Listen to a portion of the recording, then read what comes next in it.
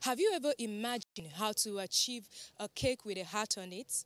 On today's episode of Baker's World, we will show you how to achieve a celebration centerpiece. Our guest baker is a creative cake maker who has been able to cut a niche for herself in cake making and decoration.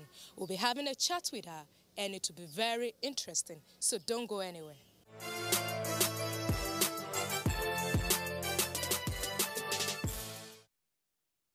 On this segment, our cake is already baked, but our baker, Ngozi, and our assistant, Uju, will show you how to make fondant icing and decorate a graduation cake with a heart on it. I'm pretty sure you will learn something new from our baker's creativity. So let's get started.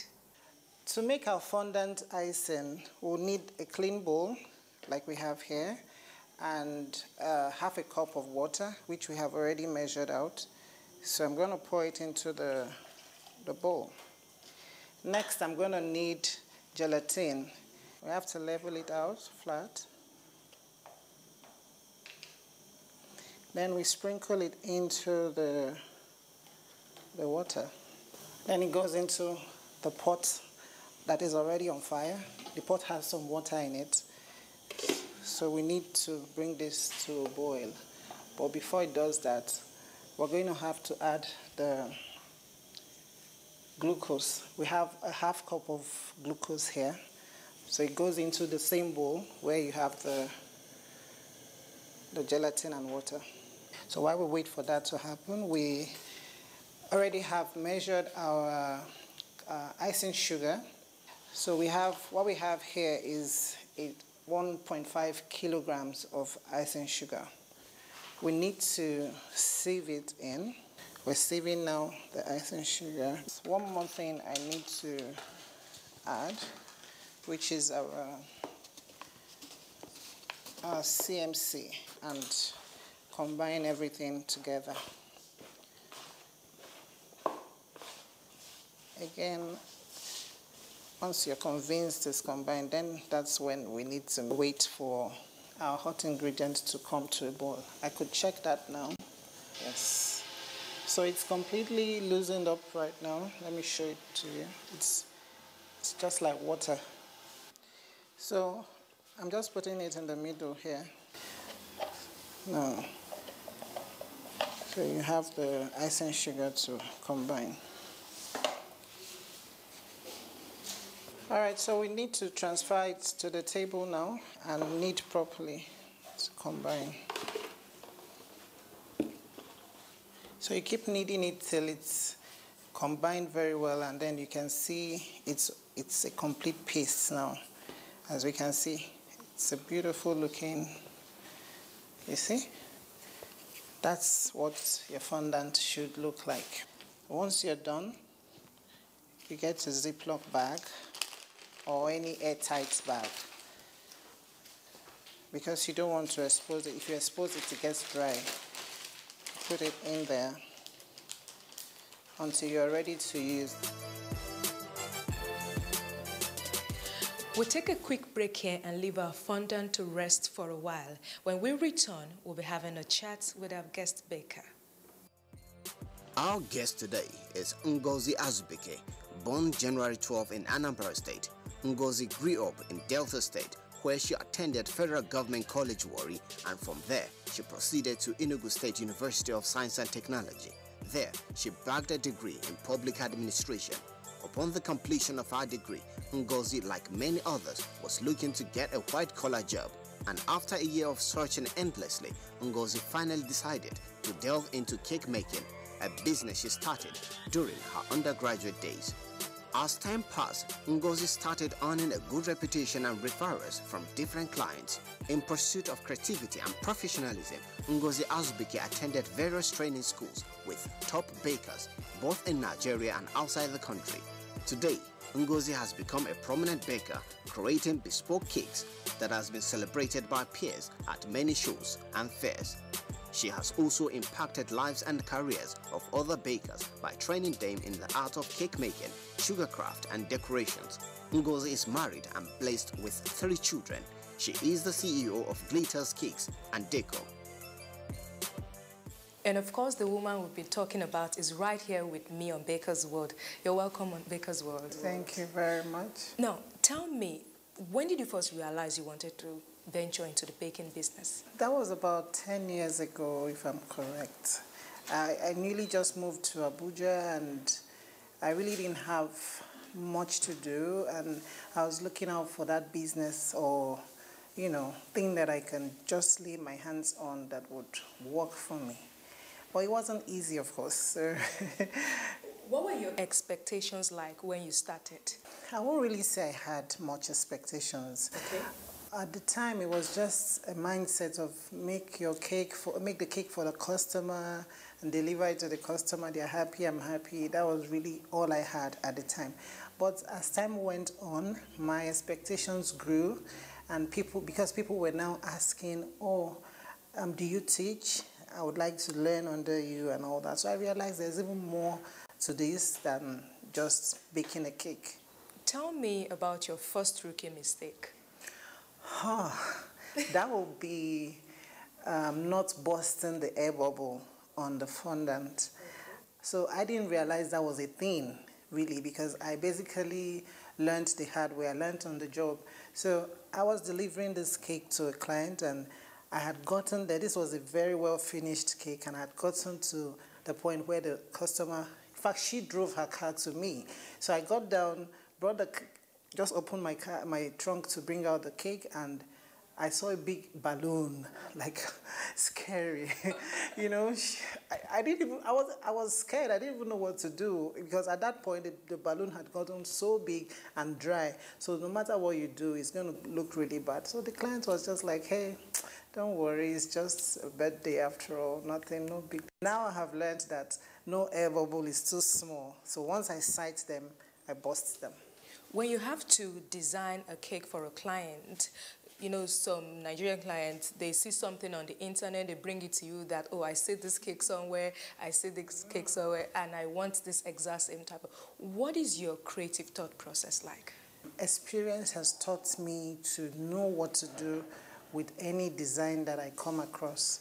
In fact, I would think they throw difficult designs at me purposely because they think I can do it. They've seen something similar and they think, oh, if she can do that one, she can do this one too. So when they throw something like that at me, it's more or less the experience. That's why even those who come under our tutorship, we always tell them, you can't possibly learn every single thing. But some things your mind will be open to with time, because you already know how to do A, B will just come to you. Once I see a picture, I already can tell, oh, that was what was done there, this is what was done there. And what is the most challenging cake that you've ever made as an experienced baker? That would be the human being. Okay. And the castle cake. Okay. Those are really, really challenging. Those are not the kind of cakes that you just do overnight or something. You know, you have to plan ahead and prepare. To you, who is an ideal customer? I don't think there's any such thing as an ideal customer, because they don't really know the work that you would put in. So when they come telling you probably a cake that is supposed to be 100,000, they're telling you, oh, after describing this beautiful cake, they're telling you they have only 20,000 for it. You're expecting them to know, right? I mean, what you're bringing it can't be for this amount, but they don't know. So there is no such thing as an ideal customer for you, because an ideal one would be the one who understands what they are supposed to, what they're asking for, and what you're going to be giving them. Oh, thank you so much. It's really Thank you. Thank you. It's been my pleasure. Thank you. Well, that was our conversation with the CEO of Glitters Cakes and Decor, Ngozi Azubike. We'll take a quick break here, and when we return, we'll be covering the cake and doing further decorations.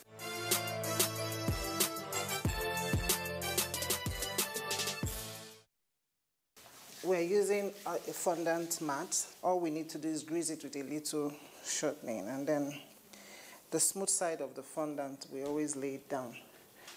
This is a 14-inch sized board. So normally when we're working on a cake, if the cake is, let's say, an 8-inch round cake, it should be going on a 12-inch round board. That means I'm giving about 4 inches gap between the cake and the board. I can actually lift my fondant mat as well as the fondant, and then I lay it over and I peel out. Here we have some cornstarch. For easy movement, when I am smoothing it down, I need to apply just a little bit here, and then with my fondant smoothers, I'm just going to smooth it out. You will need to have an X-Acto knife or a sharp knife, or what they also call artist knife. Then you come to the edge. You can see the board line even from the covering. You come to the edge right there and do a clean cut as best as possible. So the next thing to do is to bring our cakes together and trim. You can get them. So here we have already baked cakes.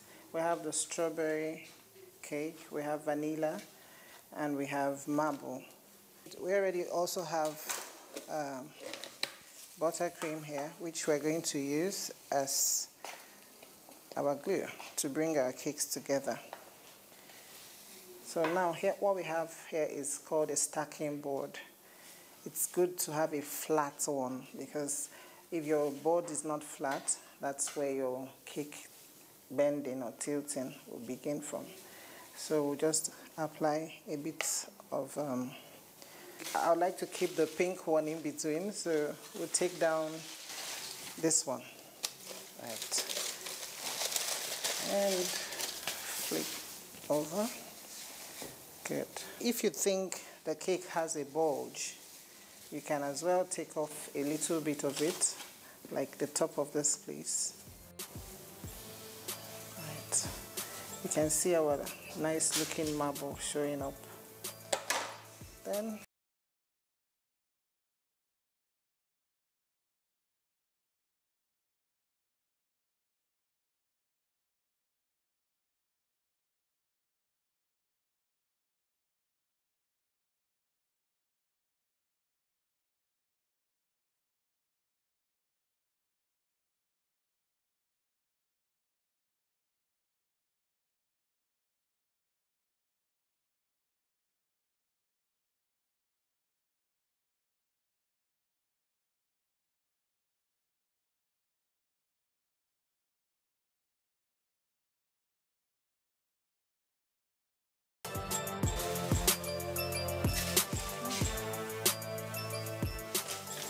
I'm going to try to trim the sides as well, because you can't have it looking rough like this. If you leave it like that and you cover your cake, it's going to, the fondant wouldn't sit properly. It's going to look very, very rough, and then you begin to see the lines of the joining, which we can't afford to see.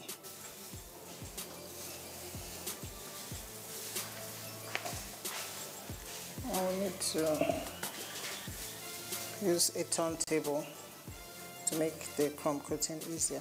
So I'll let her do the crumb coating.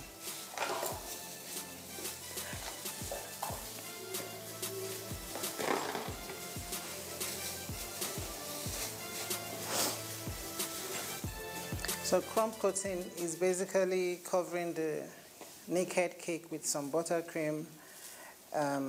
We're actually covering the crumbs. So you don't want to add too much buttercream, just as light as possible, enough to hold the fondant, but not too much, because if it's too much, when you put the fondant over, the fondant begins to dance. It won't really hold down.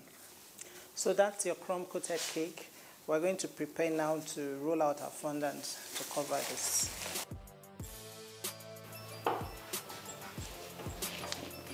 So again, I lift, then I cover.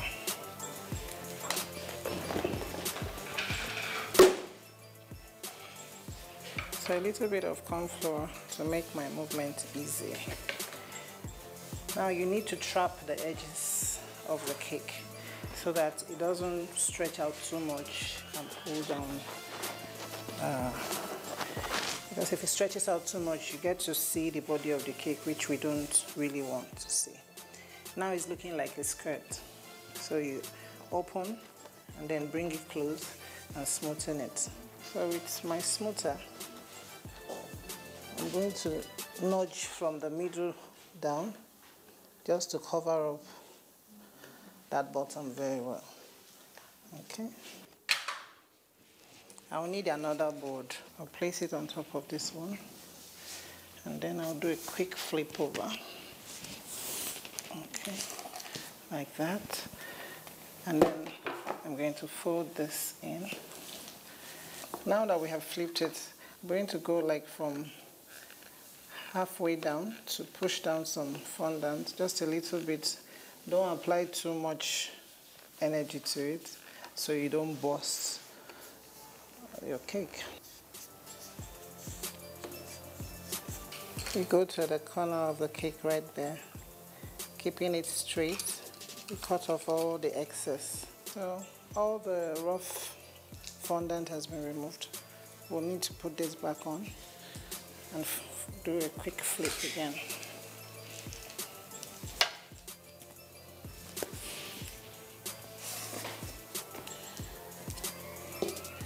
So now we have a smooth top. I'm going to sit down again to do the same thing we did for the top, for the bottom, so that we not only have a straight top, we also have a straight bottom.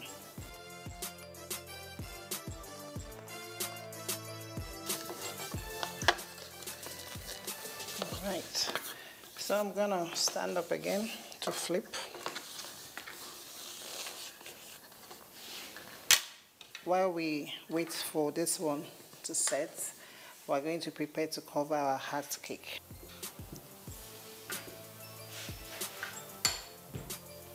Okay. So for this one, just going to, since the fondant is not that big, you can actually still lift your fondant like this. Just going to lift it like this and cover. Okay.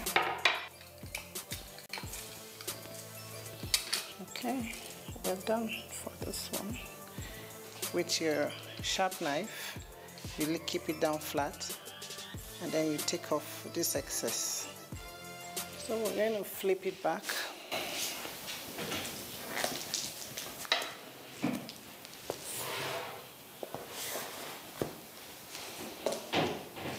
Our next thing is to transfer the cake to the final board, and then we'll continue our designing. But before I let go, I want to check that it's a bit centralized. So now we're going to put some dowel rods. These are going to serve as support for the cake that will sit on top of this one.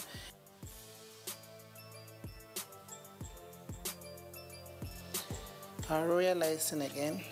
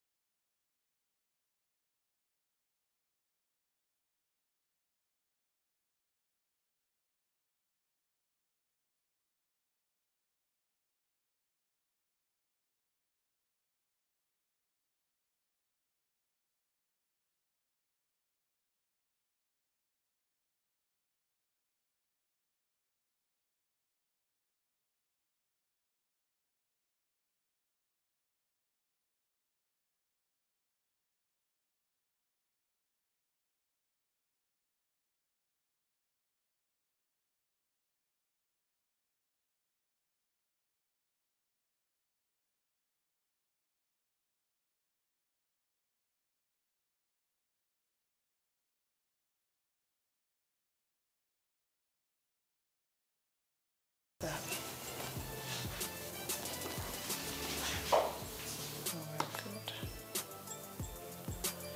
All right. So again, I'll put it right there and then go all the way around.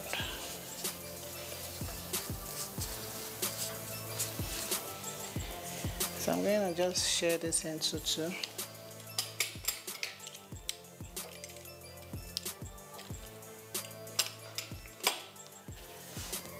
For this strip, I'm going to fold in and out, like I'm taking this one in, this one goes out, in.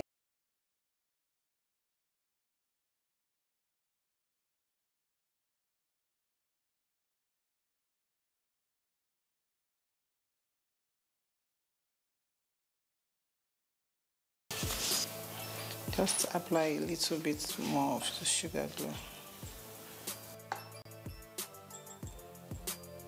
Put it.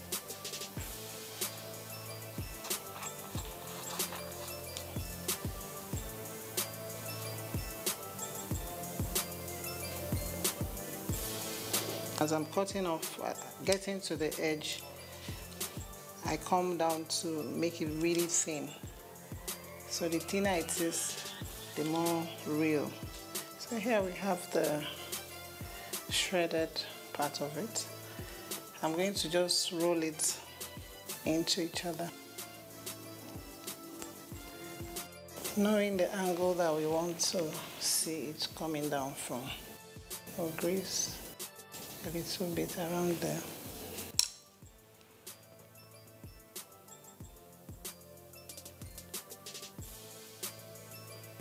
Then we'll make a ball.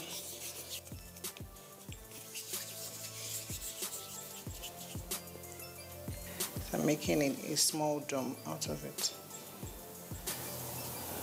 I'll grease the middle part.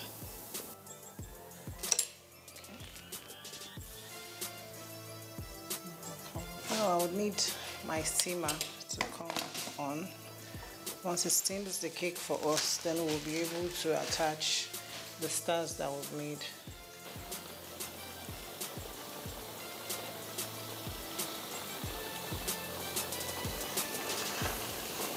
Now that it's steamed, it means that the body of the cake is a little wet, so it can take on anything I want to put right now.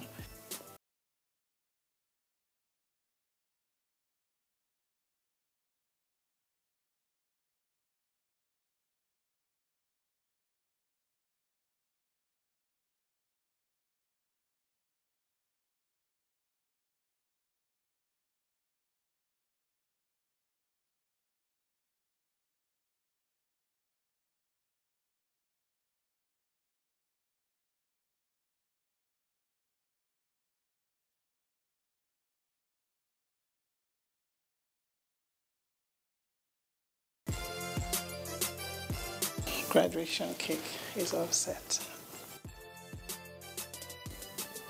Ooh, my goodness, this is really beautiful, very gorgeous, and it's quite inviting.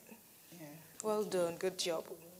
Well, as you've seen, achieving a graduation cake is quite tasking and engaging, but it is achievable if you can follow all the procedure displayed by our baker here. That's all we have for you today on Baker's World. You can expect a more exciting episode next week when we come your way. For your feedbacks, likes, and comments, you can follow us on all our social media platforms, Facebook, Instagram, YouTube. It's Baker's World on NTA. You can also email us on our Gmail account. Until next week when we come your way, I am Funke Oyele. Bye.